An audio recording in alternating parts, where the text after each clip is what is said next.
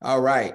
So this is the Creative Conference with your host, Rob Hardy, and I'm having a conversation with the amazing Roger Bobb, President and CEO of BobbCat Films, filmmaker, director, producer, New Yorker. Yeah. He's been a part of a lot of great projects, from Reasonable Doubt, one of my favorite shows on Hulu. He's done everything from Ricky Smiley, For Real, Man and Wife, Meet the Browns, Ricky Smiley Show, a bevy of movies from Why Did I Get Married, and so on and so forth. It's an honor to sit down with you, my man. You know, you and I go way back. And that's correct. It's always good to see you, man. How you been? I've been good. I see we both rocking the salt and pepper these days. Listen, no question. Look, man, I'm 50 years old, so it's a real thing. Yes, sir. Yeah, likewise. I'm a little older than you, but we still look young, I think. So we're good. Listen, we're just going to go with the fact that we both look and feel young. There you go. You know what I'm saying? That's right. What do you say? It's better to look good than to feel good. There you go. Billy Crystal. So there you go. No, it's an honor, man. Thanks for having me. I appreciate it. So listen, so give us a snapshot about your origin story. Tell us what it was like for you growing up. All right. So I was born in London, and then my family moved to New York when I was 4 years old, moved to Brooklyn. And so, I was this like chubby kid from Brooklyn with an accent in the mean street, a chubby kid from London with an accent in the mean streets of Brooklyn. So that didn't really sit too well with the other kids, right? So, I was getting picked on a little bit, and so basically what happened was I would, kind of get into fights and stuff like that. So my mother was like, enough. So basically I couldn't leave the house. And so consequently, I just sat in the house a lot, when I was very young, and just watched a lot of TV. And that's what actually, prompted my love of film and television. Just like, I just sat around with my little British accent and I just watched all these great older television shows, The Good Times and the Jeffersons and Happy Days, and even going way back to the Honeymooners and stuff like that. And that's what really, got me, involved in film and television. Just loving it, just as a consumer. I liked what I saw, and I always felt like that was something I wanted to get involved in. But it's like I'm living in Brooklyn. It's the 70s, early 80s, and it's like Hollywood is something that basically white people did in this land called Hollywood, far, far away from Brooklyn. Right. So I went about my business. Continued to go to school, got a little taller, lost some weight, played a lot of sports. So, and that was really, my focus was just, trying to get good grades and, graduate from high school. And then went to college. I played football. I went to Brooklyn College and I played football there, but still always had this love for film and television, right? And then finally, in the early 80s, this young brother from Brooklyn at this neighborhood not too far from mine makes this movie, She's Gotta Have It. And I'm just like, whoa, this guy Spike Lee, we could actually do this, but still never really thought it was a possibility for me. For me, I was still just a consumer who just loved film, but there was just something inside me that's like, man, I would love to do that. So, Spike Lee does his thing, and then Robert Townsend does his thing, and then all these filmmakers, and then Robert Rodriguez comes out with El Mariachi, and they would always write books about the process at that point in their career, right? So then I'm working, get out of school, I'm working as a paralegal at a law firm down in Wall Street. This is a long story since we got some time, right? So it's all good. I'm working as a paralegal down in Wall Street. I got my suspenders. The firm that I work with did mergers and acquisitions. So, I had all the inside information, doing my insider trading. So, life was good, but there was always something inside of me that still wanted to do this film and television thing. So what happened was my firm actually had me go to Los Angeles to monitor a trial, right? So I'd never been to the West Coast, never been to LA. And at this point, I'm like mid-20s at this point, right? So I go to LA, first time I go to Los Angeles ever. And I'm staying in this corporate apartment. And then one day I look over my balcony and they're making a movie like right down the street in front of me. And I had never seen a movie being made before. And so, Rob, if I tell you, I just sat there stood there and looked at this for like 3-4 hours. I'm just looking. I don't really know what anybody's doing, but I'm looking. I'm kind of getting, okay, I don't know who that guy is, and that guy's carrying a light. Okay, and there's the actors. I'm looking. I'm like, man, I got to do this. I got to do this. So I made a commitment to myself. I said, okay, when I go back to New York, I'm going to quit my job. I'm going to go to film school. I'm going to be a filmmaker. Like that was the day in my head. I was like, this is what I'm going to do. I didn't know what a filmmaker was, but I knew that's what I wanted to do because I knew whatever I'm watching down on that street, I want to be a part of, right? That was a Sunday. So the very next Monday, I was supposed to leave like a week later. The very next day, my firm calls me and says, look, we're going to extend your stay there like another 8 months. I'm just like, oh, man, I had this plan. So I just started, I'm like, okay, I got 8 months, whatever. So I just started reading all these books, you know, that Spike and Robert Rodriguez wrote about filmmaking. I'm like, you know what? I'm just going to make a film right here myself. Like, honestly, I knew nothing about it. I just from what I read, I said, I'm going to make a film right here. I got 8 months. And so I was staying in these corporate apartments. There were 2 other corporate apartments that the attorneys would only visit on the week, during the weekday, and they would leave like from Friday to Monday. So I wrote this script, and I just started. There was an organization called the American. What was it called? The Black Filmmaker Foundation. Yeah. Black Filmmaker Foundation, BFF. Yeah. So, you know, they had an LA branch. And so I called, I was like, look, I'm making a film. I got a little money to make this little short film. You know, and so they gave me some people. And so one of the people that I met was Malcolm Lee. At that point, I think he had just graduated from film school, and he was doing like the Disney Writers Program. Wow. And he also knew my brother.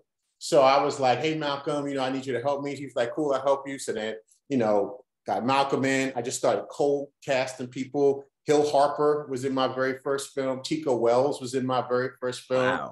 Wow. There's a writer, her name is Tony Ann Johnson. She wrote Ruby Bridges. She was in my first film. So I got everybody together. Long story short, I did this film. I shot it, didn't know what the hell I was doing, made every mistake in the book, but I did it, right? So I did this film. I edited it there. The 8 months is up. I go back to New York. I get called into the partner's office. I'm like, hey, how you doing? He's like, so I hear, you know, you were over there making movies while you're supposed to be working. I was like, well, yeah, you know, on my free time, I did make a film. He's like, well, did you use the corporate offices? I said, yeah, on the weekends. And he's like, but you didn't have permission. I said, no, because, you know, it was one of those things where, what's the saying where you would rather just do it rather than ask forgiveness than ask permission. Because I knew if I asked permission. Right. I knew if I asked them, they would say no. So I did. Anyway, he promptly fired my ass. But I always say, yeah, that was the best thing that ever happened to me because I was making great money. I probably would still be there right now. So now he, you know, I'm kicked to the curb, don't have a job, but I do have this film, the short film, which my first mistake was I made a short film that was 39 minutes. Which is basically too long to be a short film and too short to be a feature. So that was my first mistake. So filmmakers out there, first thing is when you make a short film, 20 minutes or less. Okay? Yes. So anyway, so I entered the film in some festivals and it does well. So I enrolled in the School of Visual Arts to basically learn what I didn't know. But this is LA or New York? This is in New York. This is in New York. Got it. Yeah. So School of Visual Arts. So I attend the school. And so I'm like, okay, well, you know, like I'm a very practical guy. I'm like, okay, so how do I how do I make a career as a filmmaker? Like, what do I do? And, you know, I need some more things other than this 20-minute film that I have, right? And so I'm like, okay, what's the shortest medium?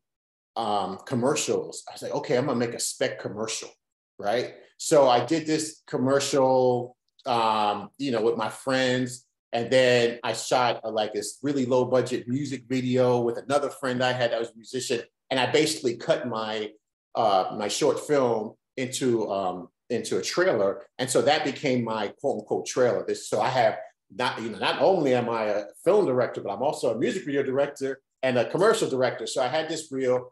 And so I sent the reel to all, because music videos were popping then, right? So I sent the video to all these independent record labels in New York, right? And then one of them called me back, Select Records. And they were like, yo, I loved your video. I'd love for you to do a video. I'm like, great. what's the budget? He's like, $2,000. I'm like, let's do it. Now he knows good and damn well I can't shoot no video for $2,000, but he knows that I'm like put my money in it to make sure it does well. So that was my first official job. I directed this music video for Select Records in New York. And basically that video got me another video, got me another video, got me another video. Yes, sir. And that's when I started. That first video, who was the artist? It was called Aura. There was a song called Wiggle It Just a Little Bit. Wiggle It Just a Little Bit. So this was that group's follow-up song. I can't remember. It'll come to me. So that was my first one, but it's called Ahora, A-H-O-R-A, which means now in Spanish, right? I love it. So that was my first one. So then, I killed that one. They gave me another one, but obviously these budgets are really low. So I had to do everything. Producing it, I'm ADing it, I'm doing craft service, I'm driving people around. So I was producing and directing at the same time. And so what happened was they would call me to do videos that other directors were directing for them. I was kind of doing both producing and directing music videos. So I was doing that, making it, somewhat of a living I want, but it's work. So I'm working, right? And so then I hear about the Directors Guild of America has a trainee program, it's assistant director trainee program. And so in this program, if you get in, they train you for 2 years to be a DJ assistant director, right? Mm-hmm. And so I'm like, let me apply to this. I probably won't get in, but I'll do it anyway, because basically they only pick 6 people a year, and something like 6,000 people a year apply to this thing. Joke was it's easier to get into Harvard than it is to get into this program. So, dude, I don't know how, but I got into the final round, and the final round's like an interview. And there's no rhyme or reason how they pick. I still don't know how they pick people. I think they just want people who are just really smart and really passionate about it.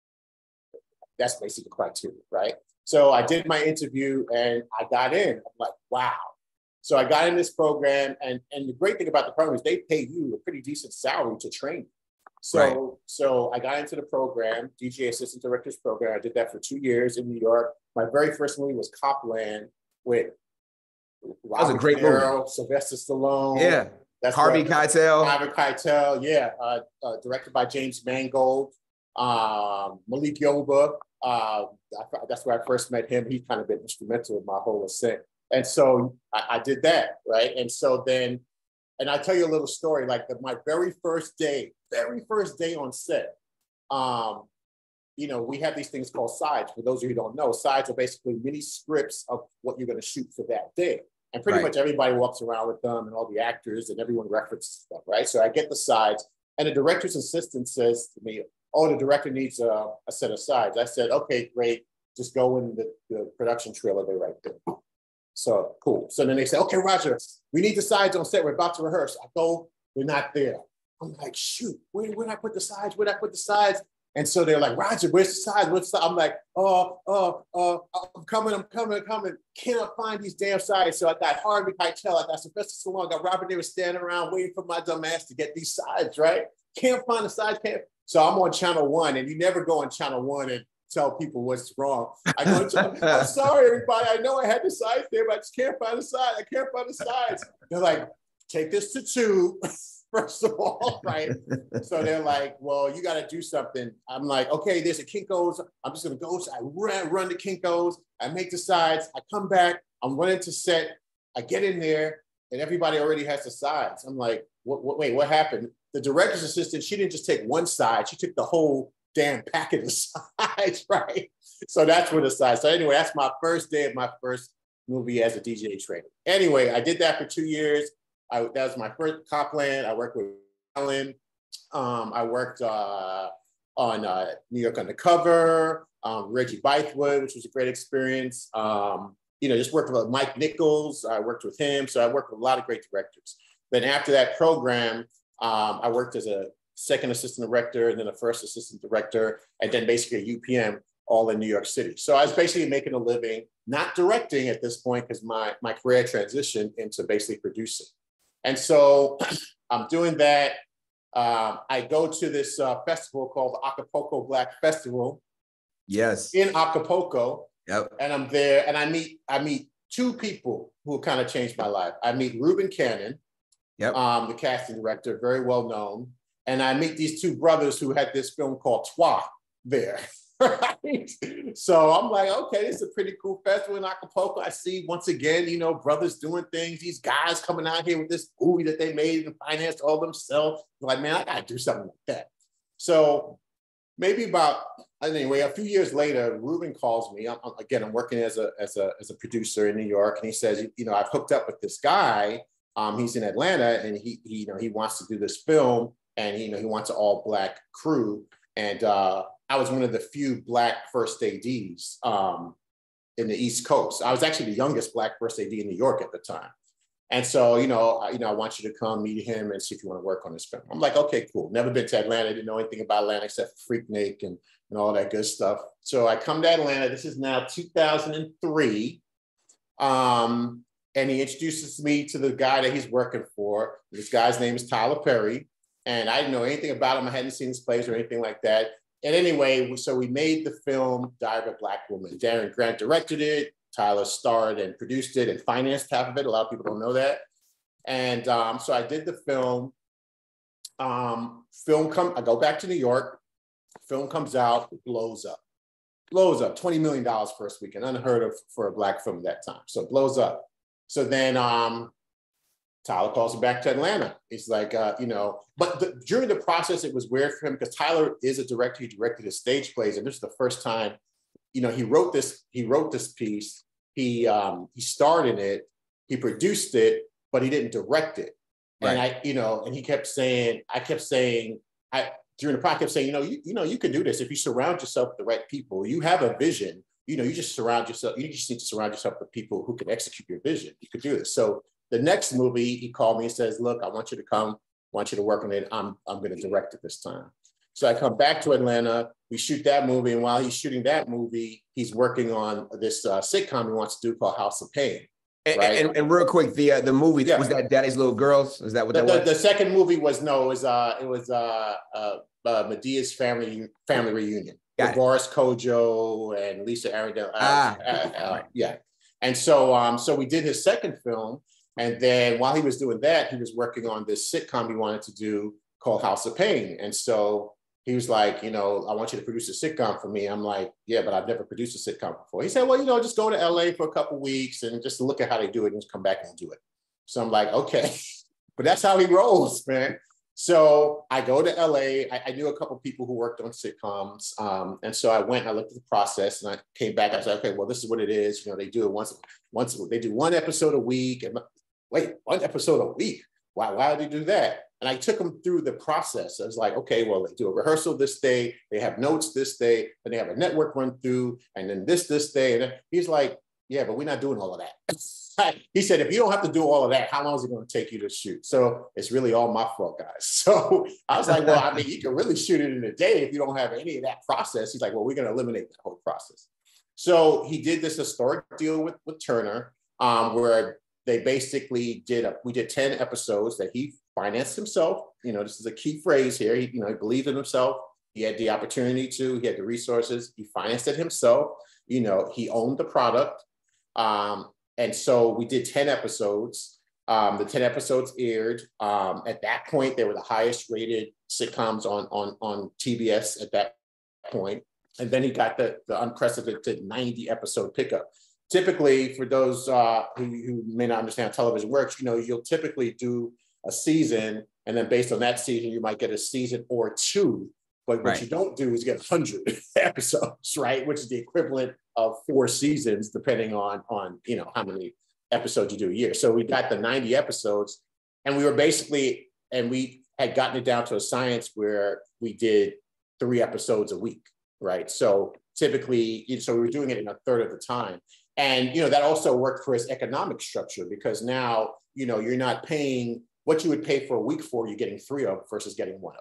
So, he had a unique economic structure.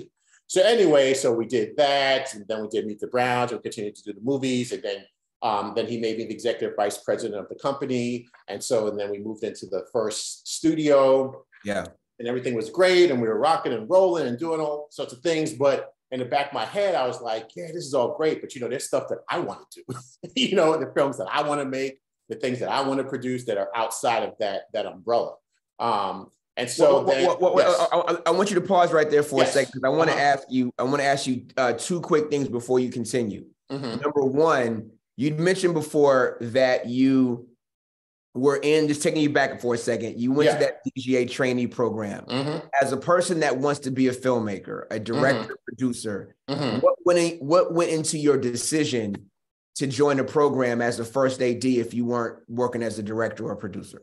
Well, usually typically first AD, the track for a DGA person on the non-directing path is second AD, second AD, second AD, first AD, UPM. UPM is a unit production manager, which is essentially the producer.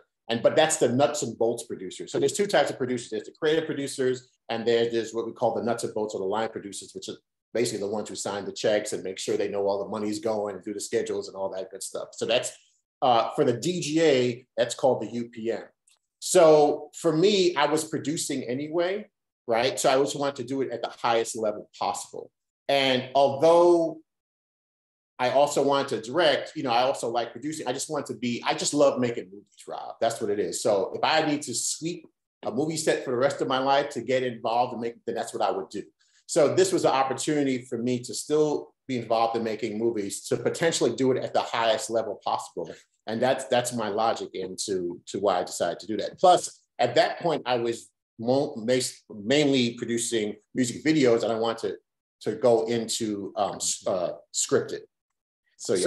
So with that same mentality and passion as far as what you wanted to do, and the fact that you wanted to be on a film set, making it happen, telling stories.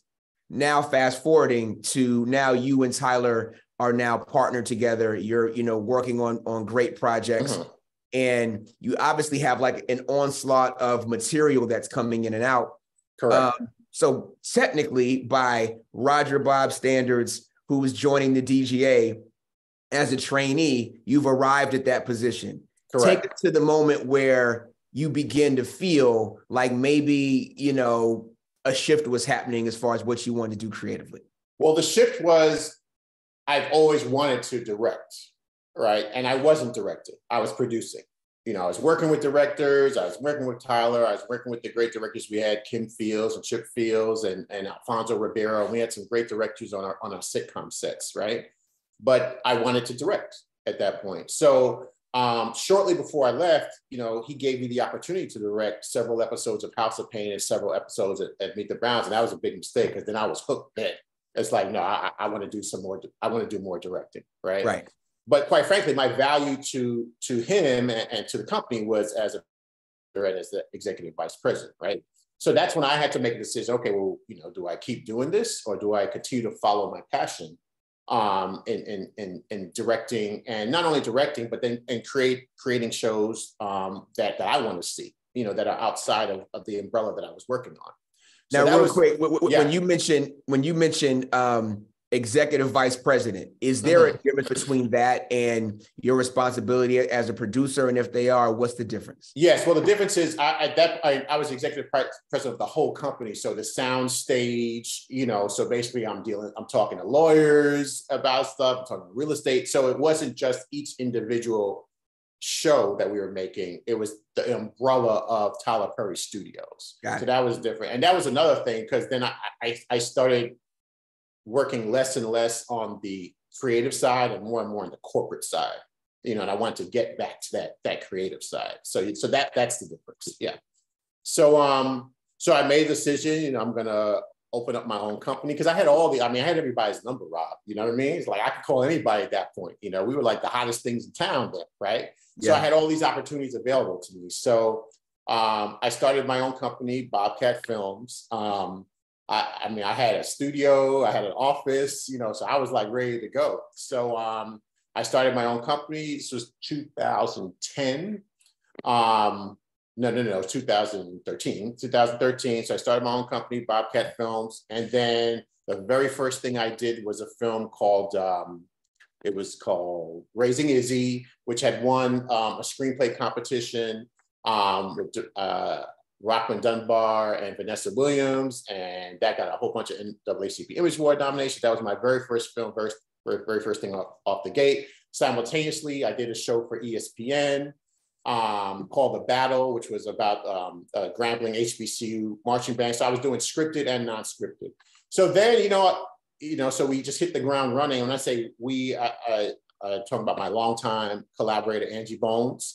So I brought her with me to my company, got out, Angie Bones, shout out. And so she was my right hand, left hand, and my right foot and my left foot. So, we started this little company and we started cranking them out. So we started developing shows. And the thing is, I wanted to work with people that I had a good relationship with. So I had a good relationship with David and Tamla Mann. Mm-hmm. So, we did, the funny thing is, we did a scripted series for them on Bounce TV called Man and Wife that ran 3 seasons. And then we did a non-scripted show with them called The Mans that ran on BET. Same thing happened with Ricky Smiley, who was a friend of mine. I did a sitcom with him that ran for 5 seasons on TV1. And then we did a non-scripted season that ran another 5 seasons, Ricky Smiley for real. So it's kind of weird how that happened. But in any case, so I just started developing my own projects. At the same time, we also were a production services company. So what a production services company does is ABC will come and say, look, we want to shoot the show in Atlanta. Can you produce this for us? We will finance it, but you basically have to put it together. So we started working with different networks, BET, ABC, Freeform, where we would offer production services. So we would actually produce the shows for them. And we specialize in television movies. Like that was our bread and butter. So simultaneously with the shows we were developing, we were also offering production services on television movies. So we did like Life Size 2 with Tyra Banks, which is on Freeform, and Same Time Next Christmas with a bunch of people I can't remember right now for ABC. And so, that's basically what we've been doing. And so again, what happened is I started producing again, doing less directing. And so shortly before COVID, I made decisions like for the next 2 or 3 years, I'm just going to direct.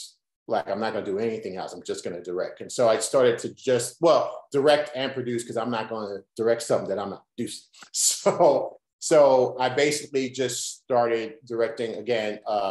I like the television movie genre, and that's where I have a question for you. So I basically just worked mainly in movies of the week, we used to call them, but basically television movies. And the reason I like television movies versus episodic is because in my experience, especially as a producer producing episodic, the directors don't have as much creativity or creative say-so versus television movies, where essentially, it's kind of your baby. You know what I mean? I mean, certainly, if you do a movie for ABC or CBS, there's a certain look that they want. But generally, you kind of get to go in there and do your thing. And, you have basically, what is it, like 99 minutes, to tell your story versus, 44 minutes and a shorter schedule. So I find myself gravitating towards that. So that's my question for you, Rob. As one of the foremost television directors working today, how do you, and I remember you and I remember asking you about that a long time ago, that transition from feature films, which is what you were doing, to television. So explain to me the difference, and do you like it? Do you not like it? What would you like to see better? Talk to me. It's interesting, and I'm going to have a follow-up question for you right after this. You reminded me of something. Feature films are great because, as you mentioned, as a director, typically, you have a blank canvas to do your thing and to execute your vision. That's all still based upon who the studio or the financier is and how involved they are. So obviously, the bigger the budget, the more cooks there are in the kitchen, the more people want to influence your filmmaking. That's one of the advantages of being an indie filmmaker and having your own stuff. You have a lot more creative freedom to do what you want to do. That's typically the movie business. And like the higher up the food chain you go with bigger budgets and higher profile projects, the less creative freedom that you have. That's just the reality. Television, it is somebody else's vision but you as a director are coming in to figure out how to tell the story that they want to tell in a way that gives them what they want, but creatively still makes it your own. Mm-hmm. They're bringing you in. So then that way, like the best way I can describe it is if you're a football player, the quarterback goes down, you bring in a new quarterback, and that quarterback is supposed to go out there and do just enough to kind of win the game. But if you do it the right way, you can put in a few of these trick plays and design things and make some moves to really show people what you can do. And then everybody's excited. They're like, man, you won the game, which is what we needed, but you brought your own thing to it to kind of make it your own and show why you're a standout person. That is what you always strive to find in television. And if you're doing earlier seasons on shows, typically season 1 and 2, the show is still trying to find itself. So you have a little bit more creative freedom. Right. The further in episodes that you get, again, depending on the show, typically it kind of has a way that they do their thing. Unless you go to one of these shows where they're like, nope, we want the director to come in and do whatever they want. And so there's some shows I've been to where you can be season 7, and they're still like, yo, it's Criminal Minds. And in this week, we're in Albuquerque. So how do you want to tell the Albuquerque, story? Right. But now we go on the jet, we do it like this. In the headquarters, we do it like this.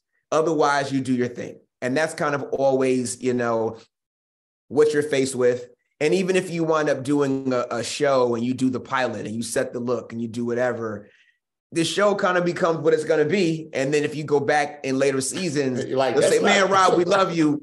We kind of like to do it like this now. And you say, oh, okay, I get it. And you just figure out ways to kind of, do your thing. But, for me, that reminds me of, as the story that you were telling, I noticed something consistent in the storytelling of your journey, which is much like, film versus TV. And that's the pivot. And that is you, Roger, having a situation to where you're pivoting from your initial job to follow your passion of becoming a filmmaker.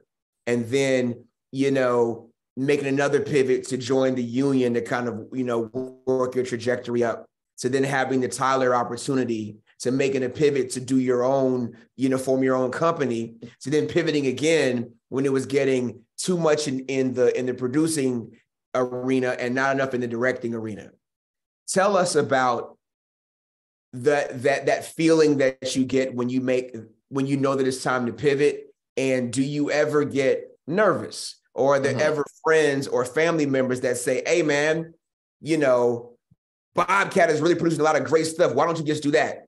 Or Tyler's making amazing material. Why don't you just stay there? We're making all this money as an AD, that's way different from what we're doing in Brooklyn. Why don't you just stay there? Right. Like how do you get that courage? So my family is a Caribbean family. So, this whole film thing is like foreign to them. It's doctor, lawyer. And my brother's a lawyer and my sister's a doctor. So I'm the mixed up middle kid that my mother's always like, are you going to work today? Are you going to work today? Are you going to work? She's always worried about the next thing. So I say it to say, though, they've been incredibly supportive. So, my family was never like, well, early on, they were concerned because I wasn't really making a lot of money. So it's like, what's going on? But, they knew I had, I was a relatively smart guy and I had drive and desire. It's always been positive. Like I've had people after, because when I left, I didn't tell anybody I was leaving, obviously, except for Tyler. Like I literally didn't tell anybody.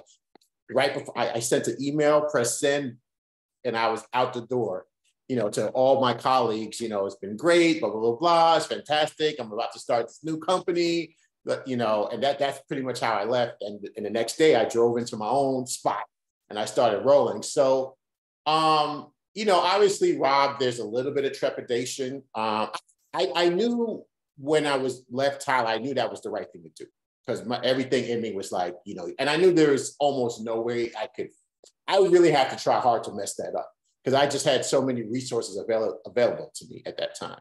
It's like, it was kind of like, Michael Jackson going solo. It's like, you really got to mess that up, So, I had this incredible success that, thanks to Tyler, love him to death. That he afforded me the opportunity. So it's really like, all right, let's take advantage. So So that pivot was relatively easy. Now, after I made it, you know, and he continued to do his thing, everybody's like, man, why you laugh? I was like, I'm cool. You know, I'm doing my thing. So there's always a slight trepidation. And I guess you wouldn't be human if you didn't have slight trepidation when you're making a major move in your life. You know, it's like when you have a child or get married, you know, it's a major thing. You can't, no one can tell me you're 100%. This is gonna be awesome. You know, right. It's like, you gotta think it through. But, you know, once I made a decision, boom, you know, it's all cylinders. Let's do it. So, you know, fortunately, I've been very blessed to have been successful in all the moves that I've made. So. I think that, you know, that's really inspirational, because I think that there are a lot of, you know, us out here and a lot of people listening that have dreams and aspirations. But once you get on the ship in this business, you kind of make it in, it's easy to get either comfortable with where you are, or, you know, discouraged because you haven't gotten that promotion or you haven't done things. So I think it's, you know, it's important to hear from people how you continuously keep going for what means something to you in here. That's big. Yeah, I always tell people, you know, especially people starting out, you know, look, I get it. You know, you have jobs, you have families to feed, you know, you got to earn a living, you know, and this film thing. And the funny thing is, you know, I just told my story. Your story is totally different. I don't know any people who have the exact same story as to how they've been successful in this industry. Everybody has a different way. So there's really not one way to do it. And that's actually a blessing and a curse, because a curse and a blessing, ending a blessing, because the blessing is however you're doing it, that's the way to do it. You know, it's not like you go to law school and be a lawyer. You know, it's not like that in the film industry. There's so many different ways, you know, to be successful in this industry and to get your product out. And for the people out there who are just starting off, you know, I always say, they you know, how do you know if you really have a passion for it? You know you have a passion for this industry because every time you may want to quit or stop, something in you just doesn't let you do it. Even if you're thinking about it still, that means you still have the passion to do it. And my whole thing was, you know, it's like when I got fired from the law firm and I'm thinking, what am I going to do with my life? It's like, you only live once, you know what I mean? So just go for it. Like, what's the worst that could happen? You know what I mean? So, and everyone who's been successful in this industry has had that moment at some point in their lives. So, you know, for the people out there who are still starting and may not be where they are, we've all been there. But, you know, you have to just continue to persevere. And, you know, fortunately, I tell people, you know, you just got to do it. In whatever level you're doing it. If you're an actor and you're not getting calls or auditions, you're just starting out, you still got to do them church plays or them local regional plays, or, you know, like Issa Rae, do your own content. There's so many ways, you know, to get your content. Go to film festivals. I always stress that so much. I mean, they've been instrumental in my life. I know they've been instrumental in your life, especially if you're an African-American filmmaker. You know, go to these festivals. The thing about the festivals is just making the connections with other like-minded people. Because there are people that I've met at festivals that not only have been involved in my ascent, but, you know, have been collaborative with me in terms of, you know, making things happen. And there are people out there that are in where you are. So if you're an actor, you know, and you're just starting out, and you meet a director that's just starting out, and you meet a screenwriter that's just starting out, boom. You know, you know, you got the embryo stages of something that could become huge. So I always stress going to film festivals, and just whatever you're doing, you just got to keep doing it on whatever level. It doesn't have to be this level, you know, because it's kind of like, you know, you have to massage that muscle in your brain. As a filmmaker, as a producer, as a businessman that has taken a lot of risks, you know, over the years, any regrets? You know, nah, man, to be honest with you, like, no, not really. I think everything happens for a reason. And I think even if it wasn't film, if it was something else, I guess I just don't really believe in regrets. It's like, I honestly feel, you know, I'm a spiritual guy, and, you know, there's a verse that in God, all things happen for good. Not that all things will be good, but ultimately all things will happen for your good. So even I find positivity in the bad stuff. That has happened. And I can't really say too many bad things have happened to me. So in my career. So I'm glad you brought that up. Tell us how your faith has evolved during this process of your career. Oh, absolutely, absolutely. I mean, I was, I was a Sunday school teacher, bro. Like I was in Really? it. Yes, yes, I was definitely in the church. And then it's funny and that was my early 20s. And then like I guess I don't know because I was working so much, or mid 20s, early 30s. I stopped going to school. I stopped going to church as much, but because I would go to church like every Sunday. But I still, God's in me. And so. I feel that for me, again, I really live by that, in God, all things work together for good, right? And again, not all things will be good, but they will ultimately work together for your good. And every setback that I may have had, I always went back to that. And I knew that whatever's happening right now is going to end up happening for my greater good. And then my friend David Mann says, a setback is a setup for a comeback. Yep. So, I live that. I live that God has my back, and that whatever, what's the song? What doesn't kill you makes you strong. That's how I feel about this industry and the things that may not necessarily go your way. But, ultimately, man, it's like, I feel it's an honor and privilege for me to do what I do, But the truth is, we're not saving lives here. We're making entertainment. Yeah. So it's like when it's, as sometimes it gets stressful and all that good stuff. But then you have to kind of just sit back. It's like, okay, what are we really doing? You know what I mean? It's like, we're making entertainment. So everything's going to be all right. The words of Mr. Bob Marley. So, in terms of my spirituality, that's how it's allowed me to be very even keeled and to deal with the ascents and descents that I've had, in my career path. Just knowing God has my back. That's good. And listen, that is everything in this business. You know what I'm saying? And, hopefully, a lot more people get a chance to access that just in their lives. You know what I'm saying? Yes. Yeah. This aside, but gets in their lives. As a guy coming from Brooklyn by way of London, your brother, is pretty established in his business. How could that been having another member of your family that is, the real deal Holyfield, in the industry? How was that kind of helped you in your career, or giving you just a kind of a place to kind of go and get advice? Yeah, it's been amazing. My brother, he's an entertainment partner, he's a named partner at his law firm now in LA, and he represents a lot of big wigs. And it's funny though, it's like we kind of still went separate paths. It's not like we intersected until we were both at a pretty high level. And that's when, our paths started to intersect. But first of all, he's my baby bro. And, and I love it. And he and I, we would go to the movies together, and he and I would be quoting Spike Lee movies all over the house. So he also had a love for film and television, but he loved the law. And so he took both passions, his love for film and television and love for the law, and he became an entertainment attorney. I was not interested in the law, even though I did work as a paralegal. The funny thing about working as a paralegal, I felt like I didn't go to law school because I was just waiting for my baby brother to go, so that then my parents had the lawyer, so you don't have to look at me, right? So 100%. It's been great because he's also, the funny thing, he's a lawyer, but he's still passionate about filmmaking. He's passionate when about the people he represents at the project that he represents. And that's the thing, one of the things that I guess was shocking to me, Rob, is that, I'm so passionate. I think just filmmakers, and specifically directors, especially directors, they seem to be extremely passionate about the filmmaking process. And it's funny that everyone doesn't share that passion. And that was like, and it seems the higher you go, the less the people that you work with have that passion. And I don't know if it's because money gets involved and becomes about the money and not about the project.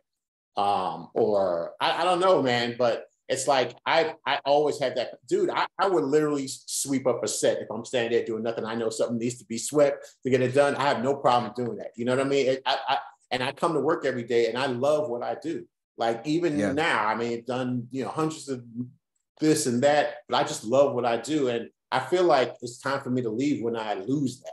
You know what I mean? Yeah. And I guess one of the downsides is like working with people who sometimes don't don't share that passion that are just in it for a paycheck. And I tell people, dude, there's a lot of other easier ways to make money, than to do this. So, if you're an actor, a writer, director, you just gotta have that passion. You can't do what we do and not be passionate about what you're doing.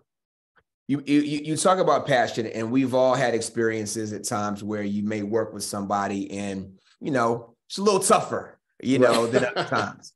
What do you do when you have those situations to where you're working with somebody and you guys don't necessarily vibe from a creative standpoint, but you're supposed to be partnered to make this thing happen? Have you faced challenges like that? And if so, how have you gotten through that? Yeah, I mean, I produced something with a guy who was like an old school Hollywood guy, and he was kind of like an asshole to everybody. I tried to deflect, and I tried to, I'm very pro crew. So, it's like, I'm always talking to the crew and, making sure they're okay. And so it was an incident where, I found like, he was talking to them, some kind of way that, I felt wasn't respectful. And, I took him to the side and I let him know, hey, my thoughts. And then he kind of turned on me. Right. So I'm like, and that was, and I really don't have too many of these incidences, but, this is one time when it was like, look, bro, it's like, you're not going to talk to me like that. You're not going to talk to them like that. And he actually said, so what are you going to do? You're going to hit me? Like, that's what he said. I said, no, I'm not going to hit you, but I will get you on the next flight out of here. I said, I will. And he was a director. And I said, I have no problem directing this movie for the rest of the way, if you're going to continue, to berate myself and my crew. And, you pretty much put them in line, So typically, I typically kill them with niceness, to be honest with you, because you can't combat negativity with negativity. So, if there's a problem individual, or if there is a not like meeting of the minds, it's all about communication. And ultimately it's two things: communication and how you communicate. So the thing is, you have to understand, like people talk about love language, you have to understand people's communication language, and so you just have to learn that. But for me, I just kind of kill them with niceness. Now, the good thing about me is that, I'm 6'5". So if that don't work, I just start hovering. We know you when you're on set. We know that. We just start hovering. So, but there definitely will be times where you'll deal with, let's just face it, difficult people. And for me, like I said, you can't meet negativity with negativity. So I just try to kill them with niceness and kill them with love, and usually that works for me. As you progress in our business and obviously had tremendous success, talk to us about work-life balance. What does that look like for you? Yeah, well, then there's that. Then there's that. And, I will say for me, it hasn't been equal at all. I recently just got married. Congratulations, man. Yeah, last year. So it's really just been all about work for me. Now, as I get older, I am starting to specifically take time. Like before, it was like, okay, because it's always like, what's next? Because no matter how successful you are, you always feel like if you don't have anything coming up, like, oh my gosh, it's like the end of my career. You know what I mean? So it's always like, and for me, I got to have two things next. I don't even know what's next. I want to know what's next after that. Yeah. But having said that, at this point in my career, I try to spend some me time and now my wife time, so that we have the time away from work. And when I say away from work, it's not okay, we're in the Bahamas, but I'm over here writing and and editing. It's like, and it's good. And the thing I've noticed about me, like, I'm a football junkie. I love football. So for 18 Sundays, on Sundays, you're not gonna get me. Like, Sunday is my day to woosah. So I need to take time one day a week, in the fall, every day, just for me. And then the Saturday is for my family, and that's it. But I gotta say, it's hard to maintain because we don't have standard work hours. It's not 9 to 5, and if you're fortunate, you're shooting all over the place, all over the country, all over the world. And so, it's kind of tough, but I will say that when you're starting out, it's necessary. It is. It's necessary. But hopefully you'll get to a point in your career where you could kind of start saying no to some things and understand that, it's not all about work and that there are other things, in life, and I'm sure your family will tell you that you need to enjoy. But I'm not going to sugarcoat it. When you're starting out, it's very intense and you feel like you need to say yes because, you're trying to establish yourself, you know? So yeah. But ultimately, hopefully, if you continue to do good work, then you'll have the opportunity to start saying no and to kind of focus on yourself, which is important because even the physical, people don't really talk about the physical demands of filmmaking. It's a 12-hour day, 13-hour day. Sometimes, working in the elements, sometimes, climbing up and down mountains and stairs and this and that and buildings, so there's actually a physical element to filmmaking. So it's important that you do take care of yourself. You mentioned football, and I just wanted to, that's going to help us transition into these next couple of questions. Favorite team? New York Giants, baby, all the way. Danny Dimes. Now, having said that, I am a big Patrick Mahomes fan. I can't front. I love me some Kansas City Chiefs, but I got to go. You got to rep where you come from, man. So New York Giants. I respect that. Listen, man, I'm How about you? Out to you, man. The Eagles, baby. You know what I'm saying? So, okay. So now having said that, I'm a big Alabama fan because my man Ricky Smiley, he got me all into Alabama. So I watched Jalen Hurts when he was there, and I really loved the dude. I followed him. I watched the Oklahoma games when he was there. When the Eagles drafted him, I never watched Eagles games unless they were watching the Giants. I was watching the Eagles games. So I'm going to say I'm a huge Jalen Hurts fan. So I'm like mad conflicted. I can actually root for the Eagles unless they play the Giants. It's like that. I respect that.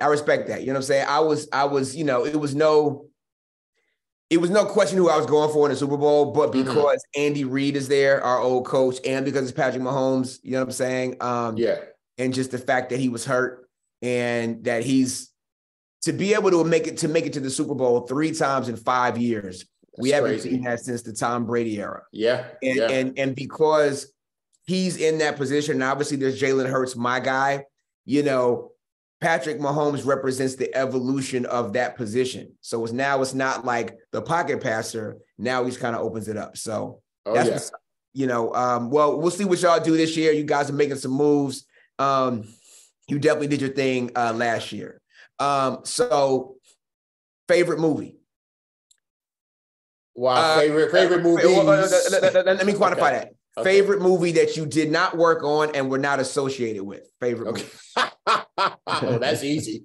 So I'm gonna say Do the Right Thing. Okay. Because obviously, I've made mention I'm a huge Spike fan. He's basically instrumental for my career. For motivating me to pursue my career. Let me be more specific. Tyler Perry is instrumental for my career. Sure. Do the Right Thing because one, I'm a Brooklyn cat. It was shot in Brooklyn. It was very timely and topical, at the time that it came out. I still think it's probably his best work to date. And, visually stunning.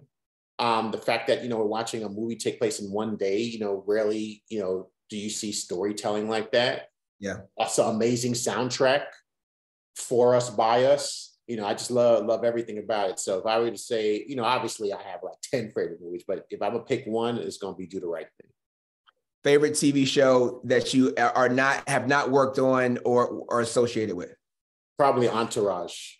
I just love the show, man. It's like, great. I love those dudes. So, and it's about, being an insider in Hollywood, it kind of tells like a lot of insider stuff that I've personally been through.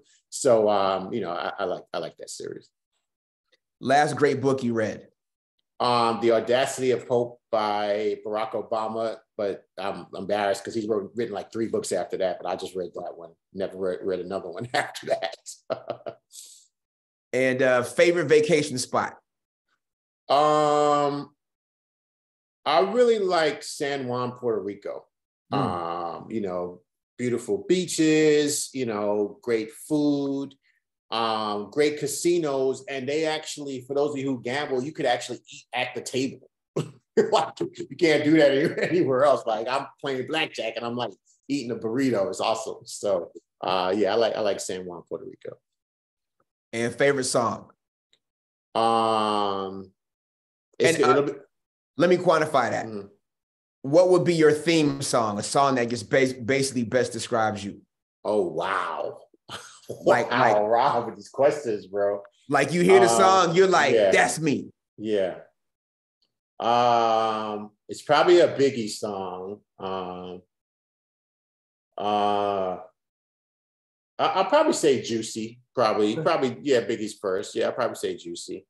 And in terms of favorite song, it'll probably be a Stevie Wonder song.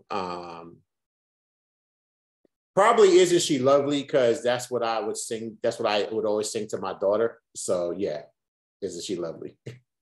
I love that. Yeah. And what do you want to be remembered for?